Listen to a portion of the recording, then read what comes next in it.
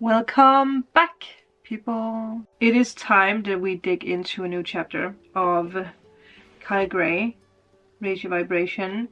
Today I'm not going to read everything up, but we are going to touch upon this because it's very important, I feel. And it also made me think in a new way, because this being about forgiveness, I feel like we need to learn, or we are learning, to see it from another perspective. Because forgiveness does have a stench to it, right? The word. Like, it's frightening, it's annoying, it's confusing. So it made me dig a little bit deeper when it comes to forgiveness. What is forgiveness? And I also think that it's important to see forgiveness in another way, because it's something that comes up again and again and again in our life. It's a part of life, and maybe it is actually for us to see forgiveness as another thing than forgiveness, because I feel it's actually going to lighten us up, make it easier for us to understand what it is about, because it is such a massive part of our life. This feeling comes up more than one time in our life. It's a part of growth, it's a part of how we evolve, how we live. It's a part of us, right? How we expand and how we manifest also. And one thing that I do want to read up is forgiveness is just about remembering the wholeness of your heart. It didn't say that, it actually does say soul, but there you go. The wholeness of your heart. It's the true awakening of your eternal self, and the releasing of any stories in your life that aren't directing you towards love. Yes, true. Before we tap more into this, I do want to talk about other things that I learned when it comes to this, because I also feel that forgiveness is also us actually realizing our true nature. It is for us to learn how to use our mind together with our intuitive senses to bring those energies together. And the mind and our intuition is always linked together with our soul, right? Our soul is linked together with our heart. Our mind is linked together with our ego. So it's again this energy of connecting the mind to the heart. That's basically what it's about. And I actually find it fun to bring forgiveness into this, because it makes me and it makes you think about forgiveness in a new way. And it might even at the end of this video make us love the word forgiveness. And with us loving and accepting that word, it makes us move into a new step in life. And it makes us teach other people. So it's also for you to actually take this and form it into a way how you can teach other people. No matter if you are a YouTuber as well, or if you are working, with people in your day-to-day life, maybe helping family or friends to overcome situations, because we all have tried to talk about forgiveness with someone and them totally shutting off, and we have done that as well, let's be honest here. With realizing our true nature, we are also seeing the perfection of life, and with that we are seeing our own perfection, which is a very important key. Okay, the radiator agrees because it made a weird noise. So when we see the perfection of life, we see the perfection of ourselves, then we see the potential that we have for our own creativity, how we can express creativity. And that obviously brings enlightenment, it brings happiness. I guess you can say that it is the divine law of forgiveness. We are going deep today, people. Grab your coffee. I have my coffee in a very Christmassy mug of hearts, because I guess forgiveness can also be connected with self-love. Two words that we sometimes are very afraid of. But why is that? Why? Is it because of shattered dreams? Probably. Most definitely. But divine forgiveness is a part of the law of attraction. It is a part of our growth. It's also for us to realize that we are eternal. We are divine because we are the universe, right? Otherwise we couldn't manifest. We are connected with the universe. We are part of the universe. You have the universe inside of you. But it also means that being divine means that you can actually choose to be destructive in life and to ourselves.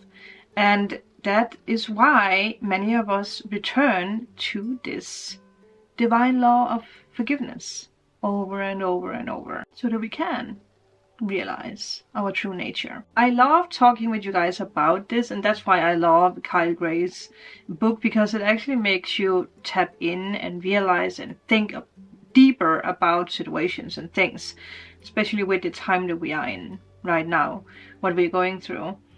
Because now just talking with you guys actually makes me realize a lot of things. Like, it actually makes me in a way heal the word forgiveness and the word self-love, because it makes me realize things that I probably still have to forgive, but that I have been hanging on to.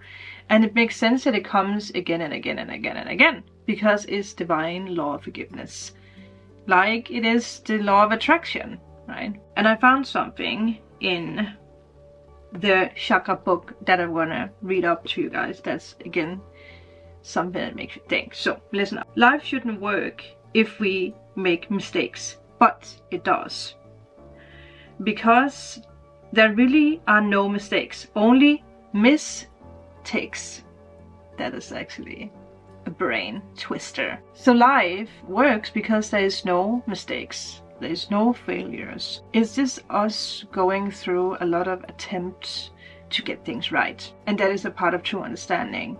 That is a part of divine forgiveness. It is a part of who we are, right? We want to become, what we have learned, so that we can step into the next thing.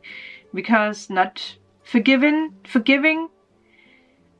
or if I should formulate it in another way, thinking about all the mistakes makes us jump into this movie where we do things over and over and over and over again until we get it, until we understand why it happened, why us, and how far we have come. And the universe, obviously, you know, are very accepting and giving when it comes to mistakes. So why do we see forgiveness as a hard thing? Because we all do mistakes, right? And the conclusion we have come to today is that mistakes are connected with failure. That's not what I want to say. Well, it is connected with failure, but it's also connected with forgiveness, because it is in that circle. It's a loop, right? Divine forgiveness is a loop of mistakes, failure, and getting things right. It's an eternal loop. And until that we jump out of the crowd and look at all the other people running around, we will understand why. Right? It's like the people who are running around in that circle have this like talking bubble, I don't know what you call it. So you're like reading into the situation and you're understanding. Like, yeah. I don't want to run around in that eternal circle. No, I want to see life as perfection, so that I can see my own perfection, so that I can be creative, enlightened, and happy. Right? I want to walk around in that circle. That seems like a way better circle to step into. Yeah. Try to visualize the circle of the divine forgiveness and the circle of enlightenment. It's two different pictures you're going to see and feel. And maybe already now you have realized something in your life when it comes to the word forgiveness. Even though we don't see it, life loves us. The universe loves us. Again, whatever it is, God, whatever it is you believe in. And when we work and realize that, we do step into well-being and enlightenment of our pathway, being creative. Because I also feel that creative blocks, psychic blocks are linked together with the divine law of forgiveness. Because sometimes we are so fixated on an idea, especially if it comes from the past, because I also feel like forgiveness is linked together with the past. Well, of course it is linked together with the past. It's not like we're forgiving something in the future. It's always in the past, something that has happened. And our well-being is in the moment. In the moment is the moment. It's not the past, it's not the future. So again, there's different energies here that we are tapping into. And if you are someone who does believe in the law of attraction, if you are someone who believes in the universe, whatever you believe in, you know that our true potential is unlimited. Whatever can happen in our life is unlimited. However, we are the ones who are limiting ourselves, probably because of past circles, right? Divine law of forgiveness, our definition of who we are. And what we do by choosing what we want to believe in and what we identify ourselves as. Again, we have talking a lot about this identity and authenticity. Identity and authenticity, yes. Yeah, the authentic us. The new us. Because we are changing all the time. We are not supposed to be the same person. We are not supposed to love the same things. We are not supposed to have the same people in our life. And I actually read an article that was very interesting for me. That in the moment I read it, it triggered me. But then it actually made me think. But us humans are actually not supposed to be together in relationships for that long. Because we move on and we grow. And I also think that forgiveness, also in friendships, right? Forgiveness, well, friendships are part of a support system, a soul tribe, but still people leave our life. But I also feel that forgiveness has a lot to do, like the trauma that we experience in our life, the trauma that we have in our body, which is the worst trauma, the hardest trauma to overcome, which I also feel that this could help people who deal with this, is from people, relationships, right? So I do feel that divine law of forgiveness is way more important right now than anything else. And I also feel sometimes we walk around and we ask other people, or we seek an understanding through other people of who we are, who we identify as. Like, who am I supposed to identify as? So we look out, we ask, but they don't know, because they might not even know who they identify as. So the only one that you can ask is yourself. And to come back to Carl Gray's book, let's ask the questions. What do I need to forgive? Question mark. Where in my life am I holding on to stuff that I don't need? Question mark. What's standing between me and feeling of freedom? Question mark.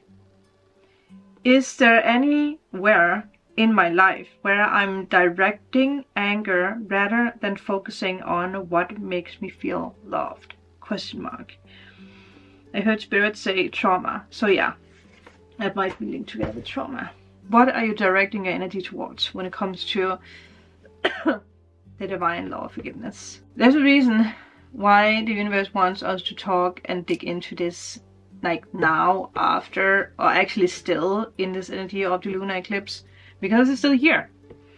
This is such a powerful lunar eclipse that you have felt it 5 days before the lunar eclipse, before yesterday, and you still have 4 or 5 days where you're still going to feel it.